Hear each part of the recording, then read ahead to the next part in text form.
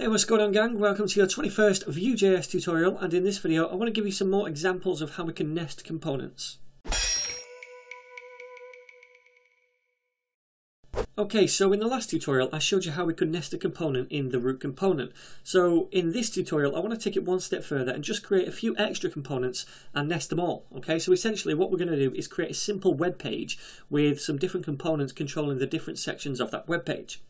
So we're going to have our root component sitting at the top as always, then underneath three components, one for the header with a title in it, one for the footer with a copyright notice in, and then one for the main content called the ninja component, which is going to be a list of ninjas and their special abilities. Okay, so I've stripped out all the content from our previous tutorial. We no longer have that ninja view file right here. We just have the App.vue, the main root component, and it's pretty empty at the minute. So what I want to do first of all is create our other three components, the header, footer and the ninja component, and then we're going to import them into this root component and nest them in here in the template. So let's go to this source folder and create our new components. First of all, I'm going to create a new folder just to keep everything kind of logically stored together, and this folder is going to be called components. So all of our three components are going to live in here now. Okay, so I'm going to create a new file, and this one is going to be called header. And that's got a view file extension, and in here what I want to do is create the header component. So first of all I'm just going to copy this because it's just a blank component basically and paste it in here. So we need to create our template for the header, and I'm going to keep this really simple. So it is literally going to have a header tag, and then inside the header tag it's going to have a h1, and we're going to dynamically output that h1 using a data property down here called title. So let's create that property, title, and then this is going to be called Vue Ninjas. So this is the header component, which is just basically a title. Now I am going to give this some styles, so I'll come down here and they are going to be scoped. Remember, we use scoped to say I only want these styles to apply to this component. So we want to style up the header first of all, and this header is going to have a background of light green. And then I'm also going to give this header a padding all the way around of around 10 pixels. Then I also want to style this h1 right here as well. So we'll say h1. And this is going to have a colour of kind of like a dark grey, which is 222. That's a hex code for dark grey. And it's going to be text aligned to the centre, so it sits in the middle. Okay, so we've created our header component right there. So what we'll do now is import this header component into the root component right there and then nest it in it.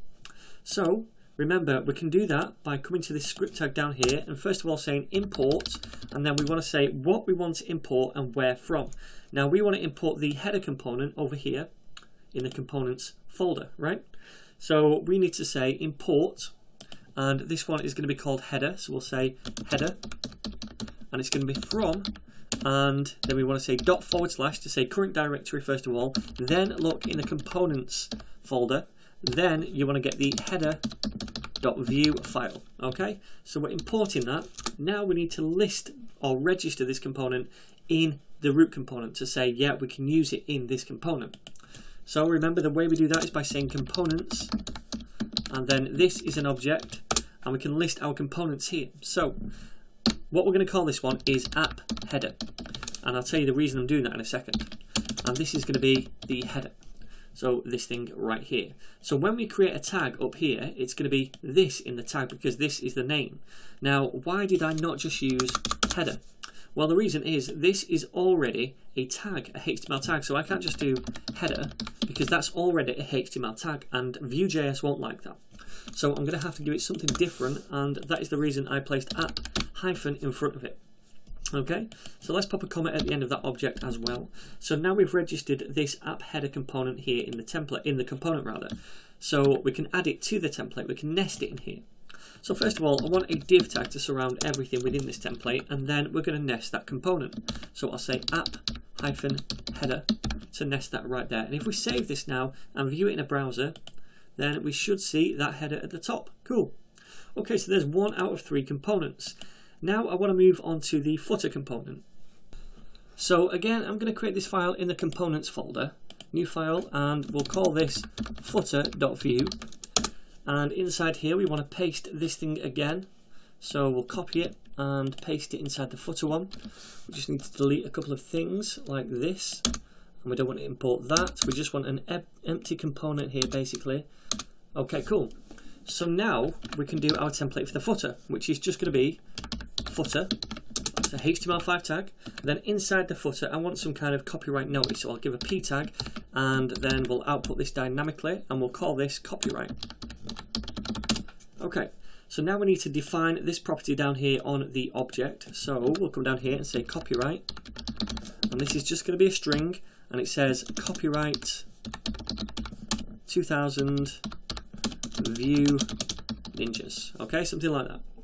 Alright, so now we have this defined. We want to just style up the footer a little bit.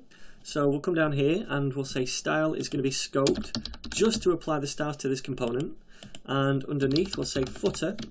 And we want this to have a background of dark grey again. So we'll use the hex code of 222 to do that.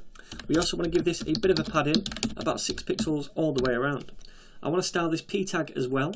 So we'll say p. And this is also going to have a colour of light green, and then we'll text align this to the centre as well. Okay, so now we've created our footer component as well. Let's import that into the App.vue, the root component, and place it below the header. So again, we need to add this component. We need to register it here to say that we can nest it up here in this root component. So we'll call this one app footer for the same reason. We can't just use footer, because this is already a HTML5 tag. So this is going to be footer, which we're going to import right now. So let's copy this and paste it down below. And this time we'll say footer. And this is going to be importing from the components folder the footer.vue file. Okay, so now we can add it below here. So we'll say app-footer to nest that. Save it and check this out in a browser, and now we have the footer as well. Cool, so this is all going perfectly. Now we just need to get our main content between the header and the footer, so we want to be placing our other component right here. Okay, so let's create that component then. I'm going to place this in the components folder again. We'll call this a new file, ninjas.vue, and then we'll just copy one of these things here and paste it in, because I'm super lazy. And get rid of that stuff, get rid of this data, and also this styling. Okay, so this is going to be the most complex component, but still we're not going to cover anything we've not learnt so far. So basically I want this component to be some kind of grid of ninjas, and each ninja is going to be like a box in this grid or a panel in this grid. And when you click on one of the ninjas, it's going to show the special ability of that ninja, right? So first thing we want is some data for these ninjas. Now I've already copied this to my clipboard, and you can get it from the GitHub repo. The link is down below, lesson 21 you want. And I'm going to paste this data right here. So it's a property called ninjas, and this is an array. And this array holds, what, about 6 objects, and each object is a ninja. And it has a name, speciality, and then this show property. And it's currently set to false for each one. Now when this is false, the ninja is not going to show the speciality, but when it is true, the ninja will show that speciality. And it's going to toggle this show property when we click on that ninja. So when we click it, it's going to turn to true. When we click it again, it's going to turn to false. Okay, so pretty simple. So now what we want to do is cycle through these ninjas up here in the template, and we want to output them, right? We want to show them in the main content area. So first of all, let's do a div tag with an ID equal to ninjas. And then within this div, I want to do a UL tag, and then in this UL tag is where we're going to output all of these different ninjas. So each ninja is going to have an li tag, right? And how do we do this? We can use v4. We've learned that in the previous tutorial. We can use v4 to cycle through all of these and output each one. So let's create an li tag, and then we'll say v4 to cycle through these, and we're going to say ninja in ninjas, which is this property right here, remember? And then we're going to also attach a click event to this, so v on, and then it's going to be a click, and then that's going to be set equal to ninja.show equals ninja.show, and I'm going to explain this in a second. So basically what we're doing is for each ninja we're outputting this li tag, right? And we're attaching a click event to each li tag that we output. And what we're saying is when we click this particular li tag, which corresponds to a particular ninja, then I want you to get the show property of that when we click it, which is this thing, and I want you to negate it. I want you to turn it around. So if it's currently false, turn it to true. If it's currently true, turn it to false. That's what this thing here does right there. Okay, so that's going to toggle this show property right here between true and false. So within this li tag now, what we want is a h2, and this is going to be the ninja name. So we can just output that as normal. So ninja.name, like so. And then we also want a h3, and this is going to be this thing right here, the speciality. Okay, so first of all, let's output that. We'll say ninja.speciality. Okay, now I only want this to show, remember, when show is true. So we can use vshow to do that. We learned this in a previous tutorial. So vshow, we set that equal to a boolean, right? And if this boolean is true, then this thing will show. If it's false, then this thing will not show. So all we're going to do is set it equal to this property right here, so it can detect whether it's false or true. So we'll set it equal to ninja.show.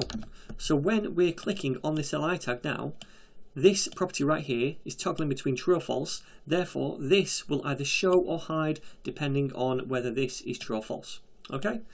So there we go. That is the kind of template we need. I just want to add a little bit of styling as well. Now we've got scoped already attached there. And in fact, what I'm going to do is just copy and paste this from my repo. You can get it all from that same repo.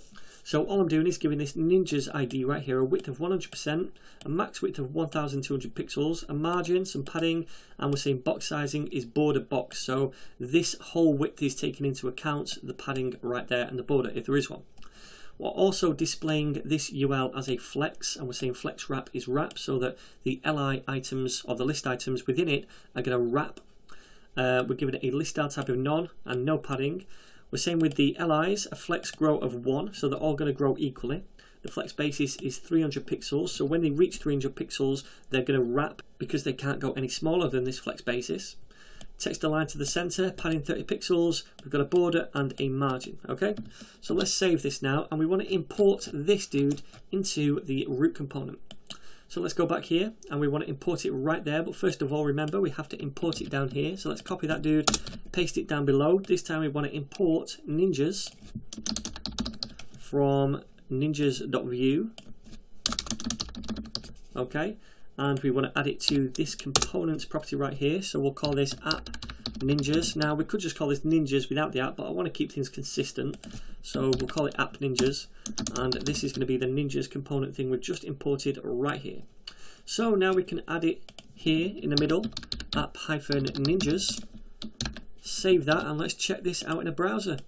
And now you can see all of these panels right here. These are all the ninjas being output. When we click one, it shows the speciality of that ninja, right? And when we click one again, it takes away the speciality of that ninja. It toggles it. Pretty cool, right? So that is a basic little project we can create very quickly with Vue.js using nested components.